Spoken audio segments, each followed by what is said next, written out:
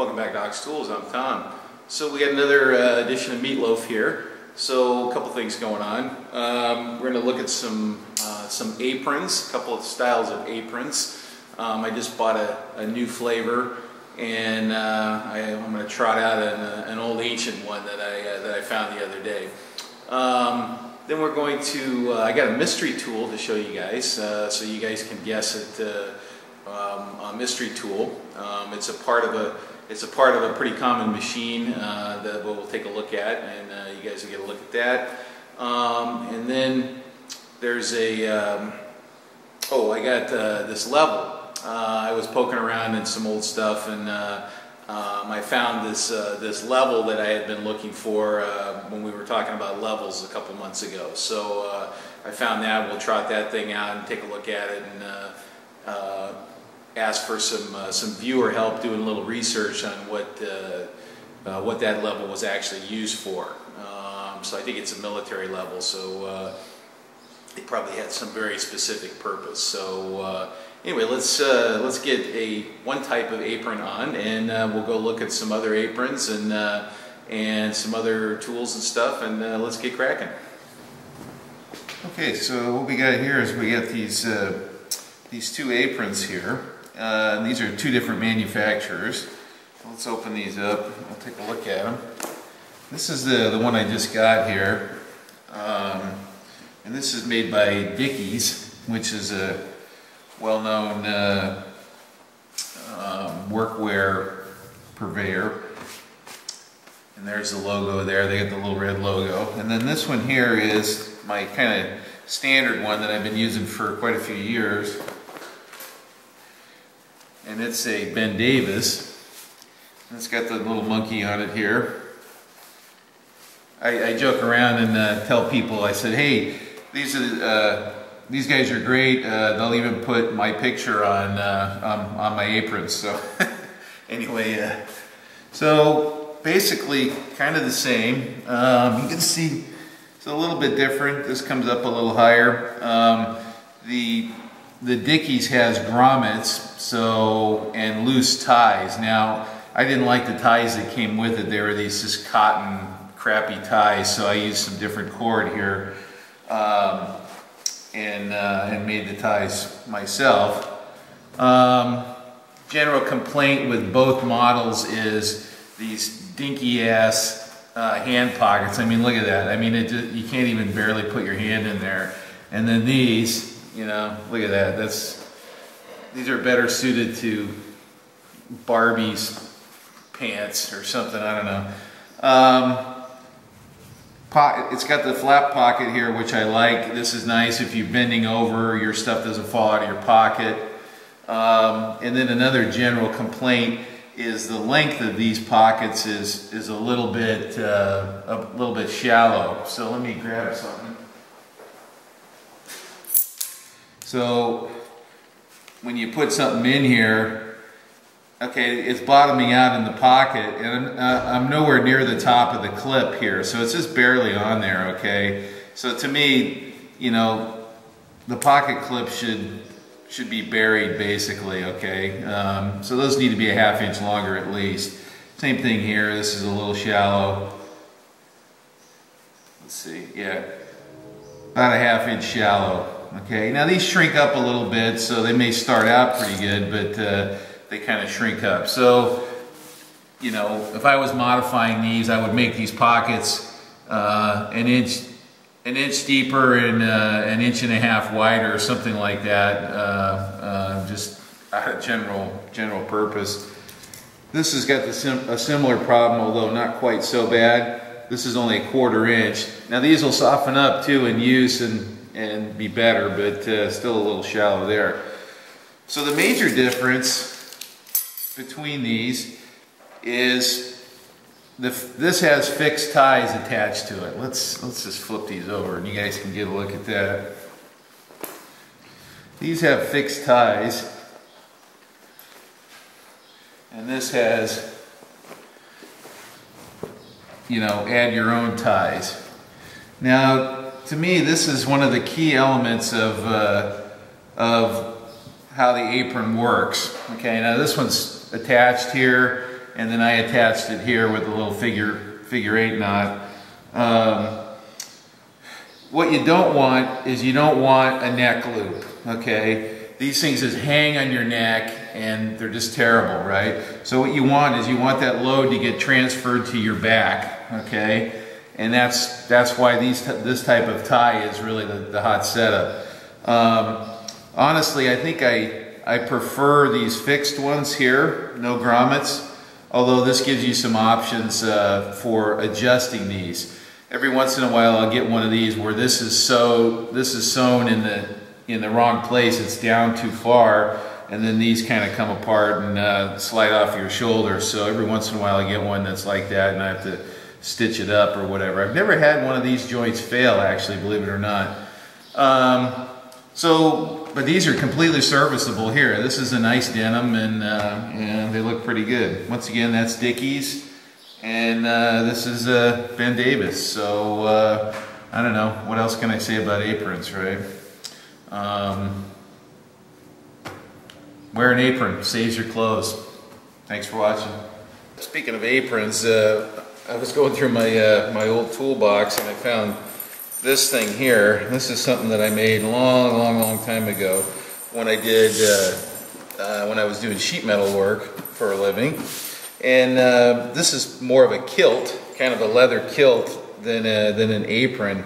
And the reason that I made this, and this thing's just saturated with oil still to this day, although it's not wet with oil, it's absorbed in there. The steel that we did a lot of shearing of pickled and oiled steel. So this would, it was hot rolled that had been pickled in acid and then run through an oil bath to keep it from rusting. Anyway, we did a lot of shearing of that. Well, what happens is, you know, you're at the shear, and let's just pretend this is the sheet metal here. This edge is hanging over, so you're actually kind of bumping it around on the shear or the press brake or whatever, kind of with this area. Well, all my pants were filthy and then sliced along that area, right, from these burrs. So, you know, there's not much that stands up to it. Well, leather will stand up to it. So, I made this little leather kilt, and the idea was, and I think I was skinnier then. In fact, I know I was skinnier then.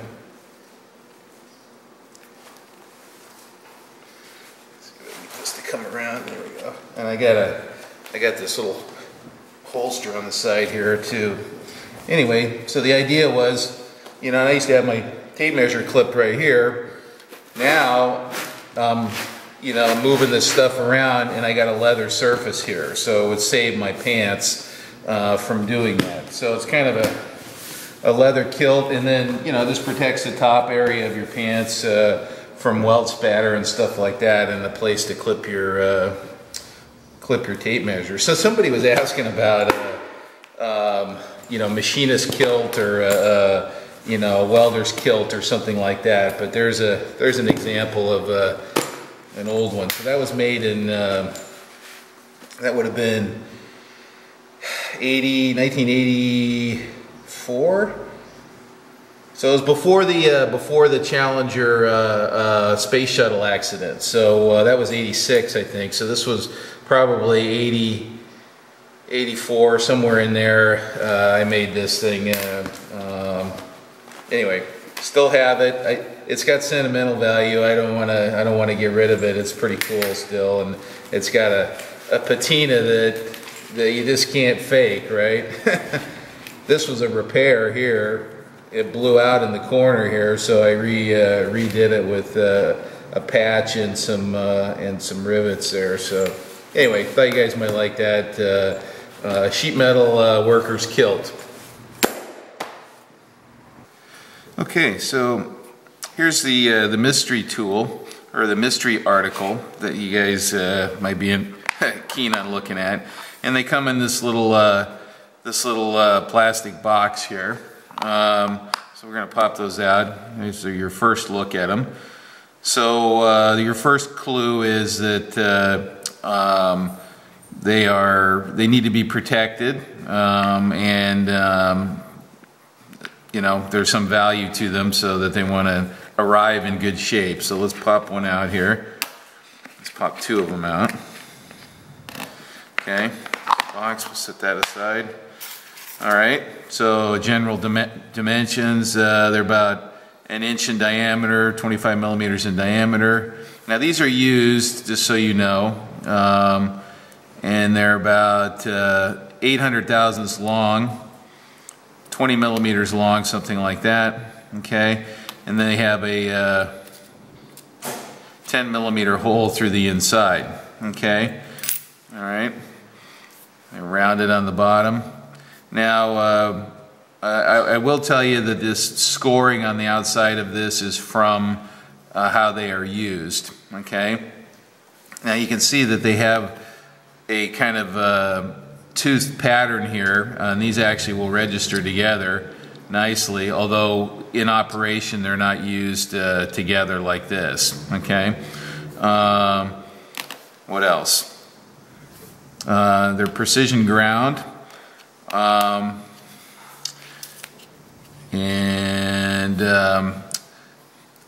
they're heavy. So they're actually made out of solid carbide. So and that might be another clue for some folks too. So there's no sharp edges on this, so it's not a cutting tool. So I'll give you that clue also. All right. So anyway, that's the mystery tool. If you think you know what that is, throw it up on the comments, and I'll let the comments ride for a couple of days on that, and before I announce, or maybe I'll announce it on the next Meatloaf who got those answers right. Anyway, kind of a specialized piece. There'll be a few people that know what those are, though. So okay, all right, let's put them away. Weep. Oops. Whoop. Okay, bye-bye. Okay, so I was poking around at some stuff, and I was looking for this a while back when we were talking about precision levels. And this is one that my friend, my toolmaker buddy Charlie gave me. And I don't think I showed this before, but this is another precision level here. You know, and the giveaway is that it's got a lot of graduations, and it's got a long bubble. That's typically indicative of a sensitive level. Anyway, this is military, I believe. It's got this OD green thing here, and it just has that look. Interestingly, there's part numbers on all the bits here. The barrel, these end caps have different part numbers. This sleeve, down in the bottom down there, it says DC3 down there. So I don't know how this was used. It has these are spherical here, these end fittings here, and this looks like it has some kind of retention, you know, whatever housing this went in, it had some kind of retention feature. So it's 8 inches long, 200 millimeters. It's approximately inch and 3/8. You know, it's about 38 millimeters in diameter, something like that. This appears to be stainless steel. This is brass. This OD part is brass, I believe, and then more stainless in here. Now, what I'm thinking is this might make a good basis for a precision level project where we actually make a frame and with a very flat bottom on it, and mount this in here, and you know, make ourselves a nice big level. So anyway, some of you web crawlers out there or military buffs might know what this is for. So if you do know what this came off of or what it was used for, post a picture or a link to an article. Guesses are okay, but they're just guesses. Okay, what I would like to see is how this was used. Is it part of a gun sight, or you know, I have no idea. And so maybe if somebody can root that out, that would be kind of cool to understand how this was used before I go taking it apart. Because, well, I don't know, maybe we just use this housing. This is a nice protective housing that protects the precision vial there pretty well. And maybe we would just incorporate that into the design. So anyway, thought you guys get a kick out of that, and it's pretty sensitive here. You know, I'm just picking it up a teeny bit here.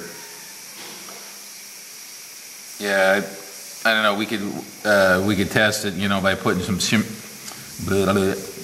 stock under it, and to get an idea of what kind of sensitivity it has. I think we did that on the level before, but this might make a good project later on. Anyway, I thought you guys get a kick out of that, and looking at that thing. Yeah, it's cut away. This is cool. It's cut away so you can get your fingers in there to rotate that, and then you know, you got a full clear view of that. So it's pretty nicely made. Anyway, thanks for watching. Okay, this one's for Adam here.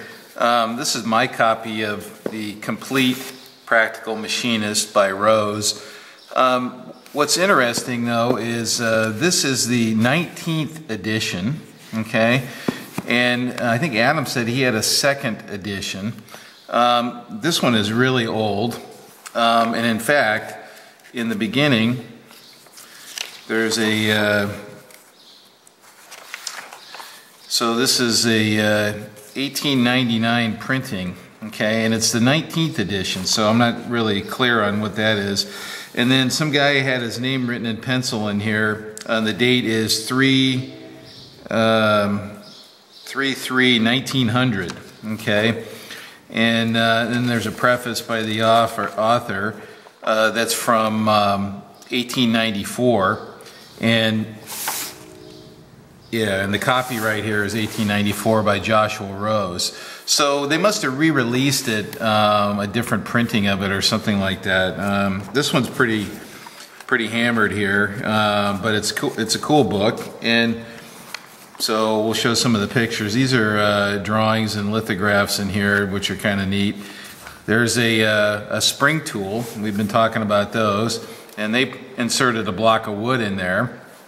And there's another version of it. And I just accidentally landed on that. And that's the kind of stuff that's in here. Adam talked about some of the tools. So these are planer tools here that are behind, the edges behind the center line there. And you can see they got a little diagram of that. Like I said, pure luck that I landed on this page. There's all kinds of neat stuff in here. But it's pretty dated and pretty old. And this Julius, and I can't quite read the name, they're upside down. He stamped his name in the book. You know, he probably paid, you know, a day's wages or something for the book, you know, back then. So the books were very valuable. These were the only sources of, you know, no internet back then, boys. You had to buy books and read them, actually. Now you can just sit down and watch videos. Thread chasers. All kinds of neat stuff. Let's flip to the back here. Just kind of scan through it here. Chisels, taps, counter bores. I don't know what that is. Oh, some kind of sweep tool here. Cylinder boring, reamers. Chuck fixtures. Anyway, kind of a neat book, and you know, it's well known that I collect books, so this is just something that's been in my collection for a while. Now I have this flag here. Let me flip it around and see what the deal is. Oh, okay. So this is I flagged this. I don't know. All my books pretty much have flags in them, but this is I flagged it because I was looking at multiple start threads here for some reason, and I don't know what I was looking for. Gearbox settings. Anyway, it's a cool old book. If you see a copy of it, pick it up because it ain't printed anymore. Let's see what's in the back here. Anything in the back? Oh, this guy stamped the hell out of this. What was his name anyway? Julius Garrett's. And it looks like several people owned this book, and it originally came from King Brothers Books from 4th Street in San Francisco. So, anyway, thanks for looking.